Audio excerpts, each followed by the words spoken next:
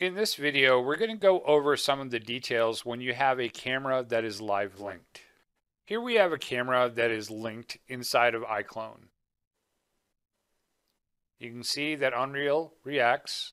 Now I'm going to go to the render section, and one of the first things you need to know about is that the output size actually affects the Unreal camera.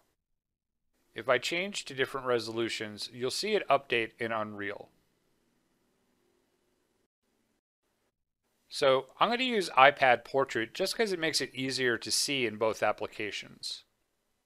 So if you look at the top of the screen, you'll notice that it says Preview up in the upper right here on iClone. And it's previewing the editor active camera. But if I create a second camera, all of a sudden it switches to camera in the upper right. And as we move around, you'll notice that Unreal updates. So in actuality, Unreal is always showing you whatever the active camera is in iClone. I can switch over to the preview camera and zoom out, and you'll see the camera we made. But notice that Unreal is only using the active camera. Let's go back to our original camera that we created.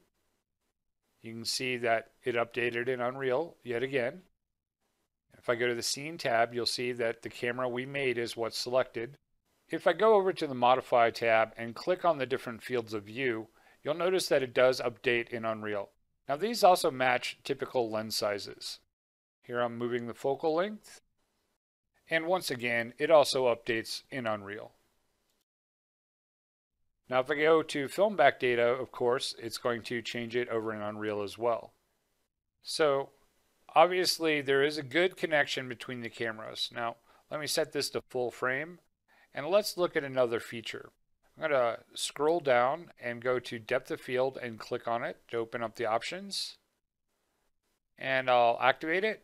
You'll see everything is blurry in both screens, but let's go hit the pick target button and click on the night.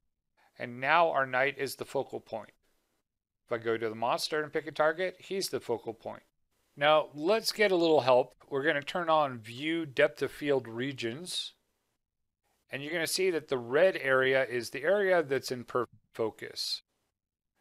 Now of course the blue and the green are the transition from out of focus to in focus. Now I've been playing with the focus distance and the perfect focus range, and this allows you to selectively adjust this so you can get the look that you want.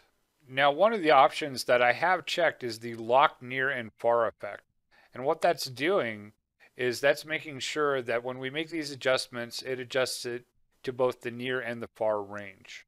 So adjusting the transition region allows you to either have a sharp effect or a subtle effect depending on how you have it set. Now the same applies for the blur strength as well.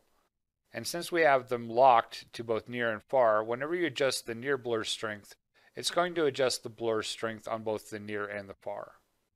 Let's find a depth of field setting that we like, and then we're going to look at it as we play the sequence.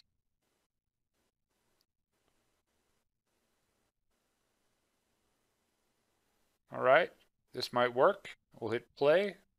You'll notice the night stays in focus all the way till the end of the sequence.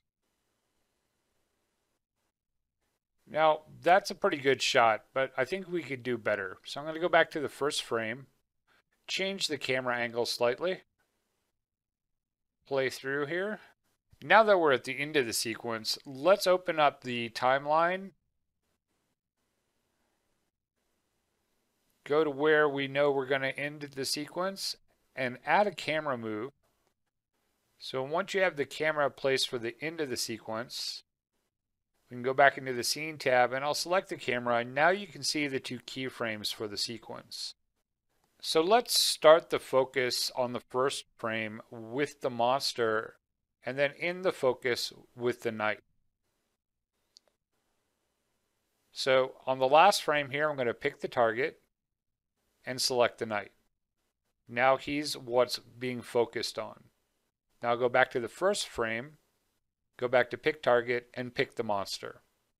So now it's going to transition in the focus from the monster to the knight. And you can see the transition as I drag through the timeline. Now let's animate the camera for the rest of the sequence. We know that our focus is on the knight. Let's turn off the view depth of field regions and go through the sequence and make some camera adjustments. All right, right about here, we'll make a key, double clicking on the timeline. Let me go a few frames and then scoot back and actually rotate the camera to a better view.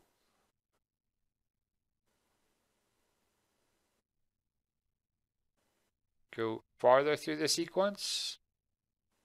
Zoom in, rotate. So each time we do this, we're adding a key which is going to move the camera through the sequence.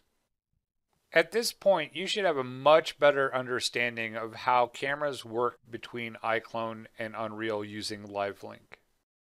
Using iClone for your camera work can make your job a lot easier and a lot more fun.